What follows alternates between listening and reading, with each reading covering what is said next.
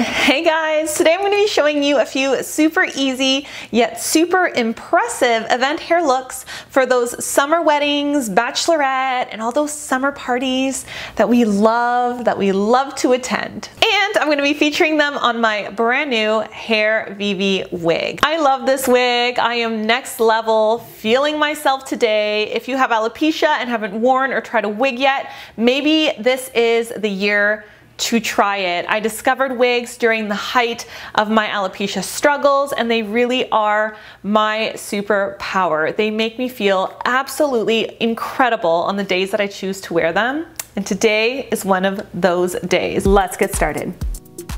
What makes this wig truly amazing, in my opinion, and trust me, I have tried a lot of different wigs, is how natural the front looks around your face. And there are a few reasons why it looks so natural. For one, it has a pre-plucked hairline, as you can see here. They use something called a hair ventilation approach to ventilate a natural density transition for the hairline.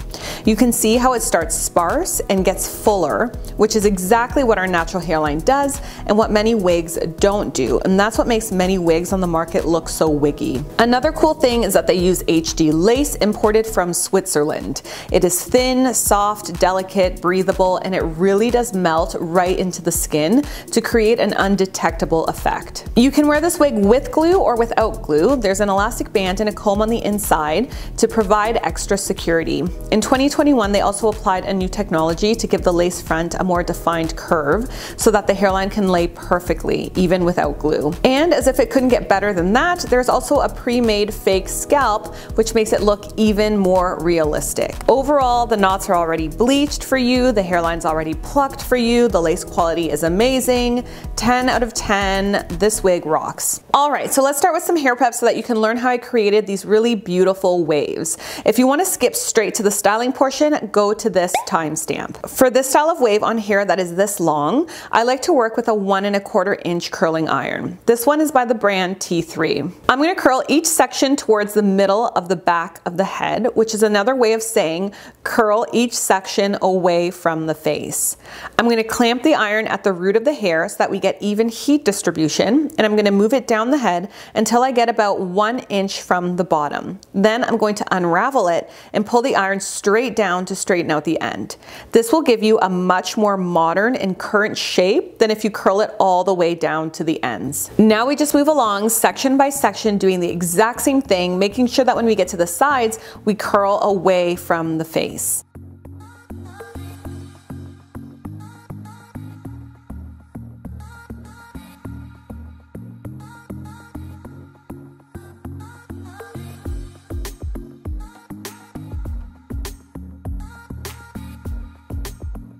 When the curls have cooled down, brush them all the way through with a wide tooth comb, and you can spray a bit of texture spray to bulk it up a bit if you want.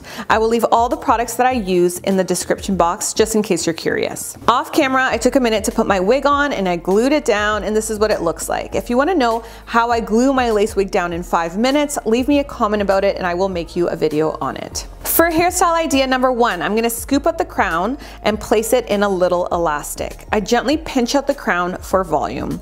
Then I'm going to take the side sections and place them in small elastics as well. Now turn those side pieces in on themselves. This is called a topsy tail, just for your reference.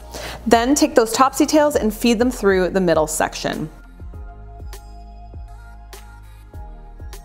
Look at how adorable this is. If you are extra like me, you can also add an accessory here. I'm going to start hairstyle number 2 the same way as number 1 by putting that crown in an elastic and pinching out the volume. Then I scoop out the side sections and secure them in the middle as well. What you want to do now is topsy tail it, twist it once, twist it twice, and feed that crown area ponytail through it. Again, this is incredibly adorable and so easy. I actually do this in my natural hair as well, and if you're interested, you can watch that tutorial right here. I will leave a link to it in the pinned comment. What do you guys think? Would you attempt number 2? Now I always have a favorite, and hairstyle number 3 is it. Section out that crown and then clip it away. Create a small ponytail underneath it, use the side sections and secure that. Topsy tail the top pony, then feed the bottom pony through the topsy tail. Oh my goodness, look at this. Is this not seriously the most beautiful look ever? I love this so much. I think it's stunning, like bridal level beautiful. Now I'm going to show you a way to wear this in a low ponytail, because wigs can be worn in low ponytails or even updos and still look undetectable. I'm going to put my hair into 3 low ponytails, leaving out some framing at the front. If you want your wig to look completely natural, you do need a little bit of framing around the face. All you want to do is split those side ponytails in half and feed the middle pony through it.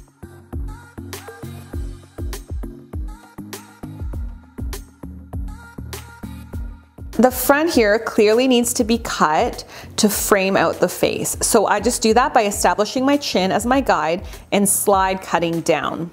I then wave it with the same technique as I did before, leaving those ends straight so it doesn't look outdated. And there you have it, a super soft crisscross event ponytail. In this final look, I want to show you how to transition this into an updo. All you have to do is split your ponytail in half and twist it and secure it at the base with an elastic. If you don't tie it off at the bottom, it's actually much harder to pin because it's going to want to unravel. Twist it up and around and pin it by sticking the bobby pins into the base without opening them. If you open them, you will collapse the shape of the bun. If you keep it closed, you will still secure it without distorting the bun's shape. Do the exact same thing to the other side and then add an accessory of your choice. I love this look. I think it is so elegant. It looks super complex, but it's actually quite easy. Thank you guys so much for watching. Like and share this video with any of your friends that may need some new event hair ideas, or any of your friends that have alopecia, are struggling with hair loss, and are thinking about getting a wig.